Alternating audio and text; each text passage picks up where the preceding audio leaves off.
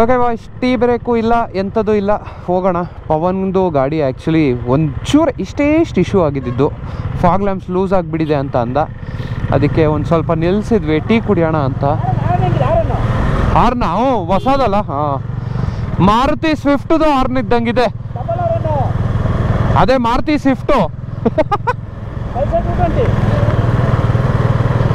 ಏನೇನೋ ಚೇಂಜ್ ಮಾಡಿಸೋನ್ ಪವನ ಫುಲ್ಲು. ಹಾಂ, ಸಾಲುತ್ತಿಲ್ಲವೇ ಸಾಲುತ್ತಿಲ್ಲವೇ ನಿನ್ನ ಹಾಗೆ ಮತ್ತು ಬೇರೆ ಇಲ್ಲವೇ. ನಮ್ಮ ಗ್ಯಾಂಗಲ್ಲಿ ಹುಡುಗರ ಮಕ್ಕದಲ್ಲಿ ಸಂತೋಷ ಕಾಣಿಸೋದೇ ಒಂಥರ ಖುಷಿ ಆಗ್ಬಿಡಿದೆ. ಏನಕ್ಕೆ ಅಂತ ಹೇಳ್ತೀನಿ ಕೇಳಿ. ಮನೆಯಲ್ಲಿದ್ದಾಗ ಆ ಸಂತೋಷ ಇರೋದೇ ಇಲ್ಲ. ಆಚೆ ರೈಡಿಗೆ ಬರ್ತಾರಲ್ಲ, ಏನೋ ಒಂಥರ ಮಜಾ ಎಂಜಾಯ್ ಮಾಡ್ತಾರಲ್ಲ, ಅದನ್ನ ನೋಡಿ ನನಗೂ ಒಂಥರ ಖುಷಿ ಆಗ್ಬಿಡುತ್ತೆ. ನಾನಂತೂ ಫಸ್ಟೇ ಎಂಜಾಯ್ ಮಾಡ್ತೀನಿ, ನಿಮಗೆಲ್ಲ ಗೊತ್ತಿರೋ ವಿಷಯನೇ ಅದು. ಬಟ್ ಇನ್ನು ಹುಡುಗರ ಮಖ ನೋಡಿ ಇನ್ನೊಂದು ಸ್ವಲ್ಪ ಸಂತೋಷ ಹಂಚ್ಕೋಬೋದು. ಆಹಾ, ಕಿರು ಬಿಸಿಲು ಕಣ್ಣಿಗೆ ಹೊಡೆಯುತ್ತಿದ್ದರೆ ಕಣ್ಣುಗಳು ತೆಗೆಯುವುದಕ್ಕೂ ಸಾಧ್ಯವಾಗುವುದಿಲ್ಲ. ಹಾಗೆ ಬಿಸಿಲಿಗೆ ಕಣ್ಣು ಬಿಟ್ಟಿಲ್ಲವೆಂದರೆ ಮರ್ತು ಬಿಟ್ಟೆ ಬಿಡಿ.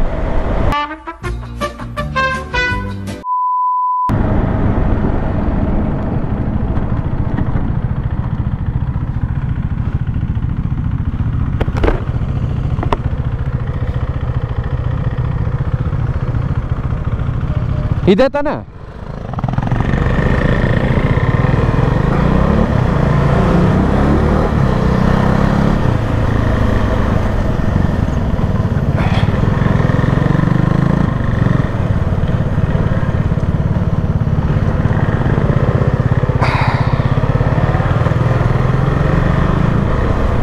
ಆಹಾ, ಚೆನ್ನಾಗಿದೆ.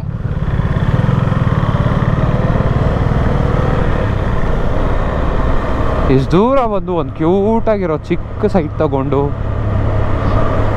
ಈ ಥರ ದಿನಾಗಲೂ ಅಪ್ ಆ್ಯಂಡ್ ಡೌನ್ ಓಡಿಸ್ತಾ ಇದ್ರೆ ಮಜಾನೇ ಬೇರೆ ಗುರು. ಒಂದು ಗೆಸ್ಟ್ ಹೌಸ್ ಒಂದು ಮಾಡ್ಕೊಬಿಡ್ಬೇಕಿಲ್ಲಿ ಬಂದಾಗೆಲ್ಲ. ಅವ್ರ ಪಾಪ ಅವ್ರಿಗೆ ಗೊತ್ತಿಲ್ವಂತೆ ಯಾವ ಸೈಟು ಅಂತ ಮರ್ತು ಬಿಟ್ಟಿದಾರಂತೆ.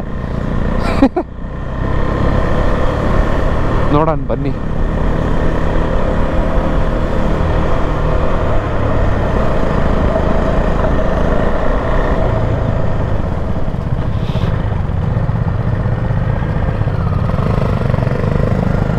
ಯಾವ್ದು ಬ್ರೋ ಸೈಟು? ಕಾಣಿಸ್ತಾನೆ ಇಲ್ಲ, ಎಲ್ಲ ಫುಲ್ ನಿಮ್ಮದೇ ಇದ್ದಂಗಿದೆ.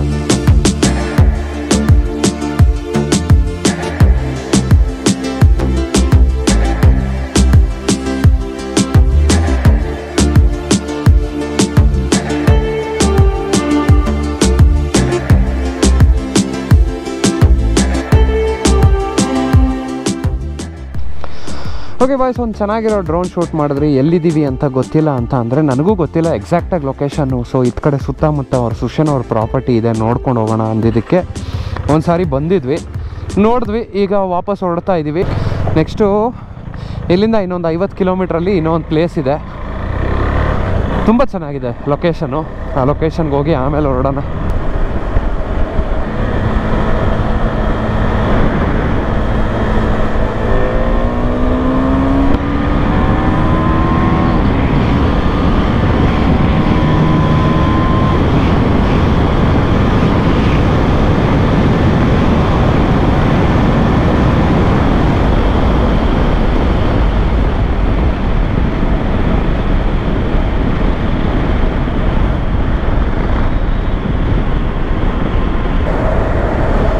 ಇನ್ನೊಂದು ಪೆಟ್ರೋಲ್ ಬಂಕ್ ಸಿಕ್ತು.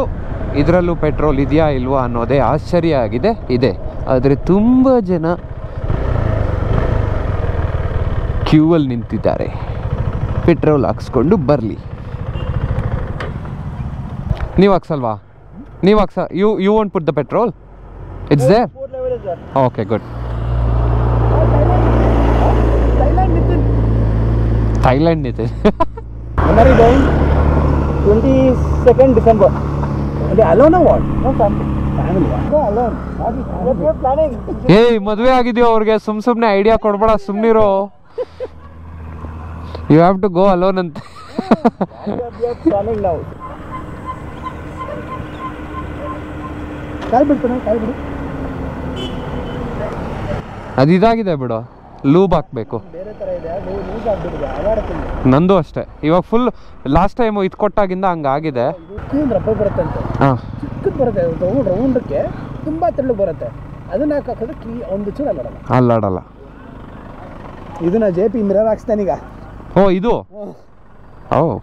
Same mirrors. 214 kilometers done. Still I can go around 381 kilometers. What the 381 bro, for 4 points where it will go 381 kilometers? 380 kilometre 80 kilometre ಓಡುತ್ತಂತೆ 4 point ಅಲ್ಲಿ. ಫುಲ್ ಟ್ಯಾಂಕ್ ಅಲ್ಲಿ ನಂದು 280 full tank ಓಡಿಸ್ರು. Pavan is rich now. He's already rich. He can spend money like this.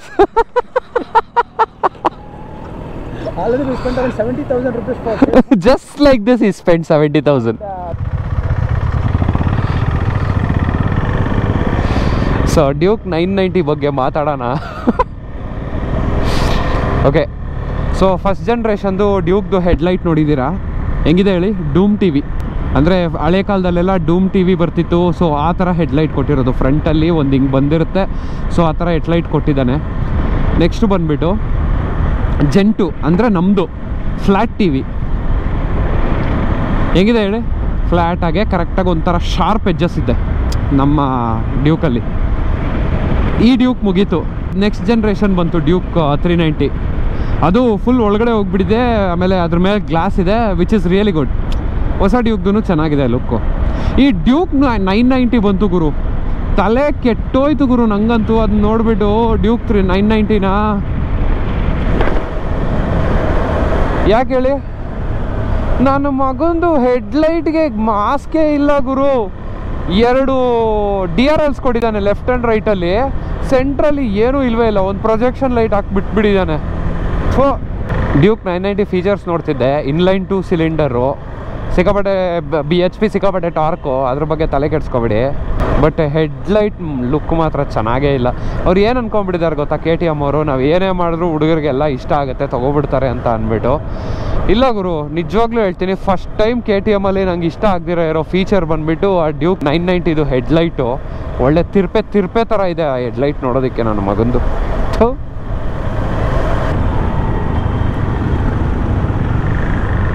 ಅಯ್ಯೋ, ಒಳ್ಳೆ ಧೂಮ್ ಅನ್ಕೊಂಡು ಬಂದ ಅವನು ಆ ಅಪ್ಪನು. ಅದು ತಿರುಗಿದ ಆ್ಯಕ್ಟಿವಾ ಸ್ಟೈಲ್ ನೋಡ್ಬಿಟ್ಟು ನನಗೆ ಒಂದು ಸ್ವಲ್ಪ ಸೈಕ್ ಆಯಿತು.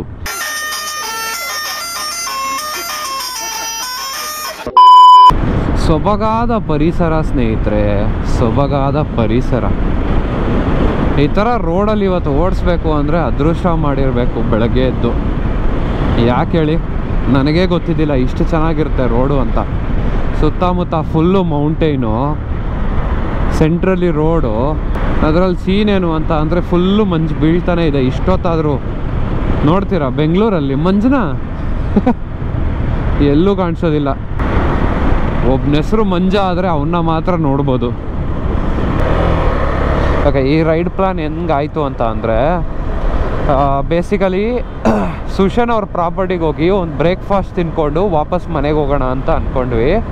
ಯಾರೋ ಒಬ್ಬರು ಇನ್ಸ್ಟಾಗ್ರಾಮಲ್ಲಿ ರೀಲ್ ಹಾಕಿದ್ರು.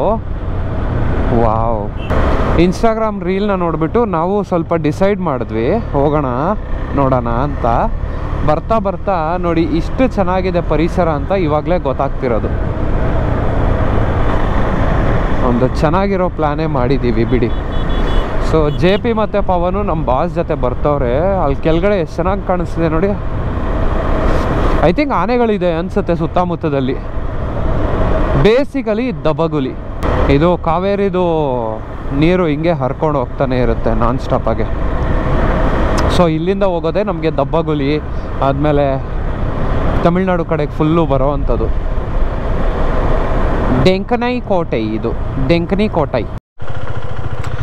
ಓಕೆ ಬಾಯ್, ಸೊ ಇನ್ನೇನು ಆಫ್ ರೋಡ್ ಎಂಟ್ರಿ ತೊಗೊತಿದ್ದೀವಿ.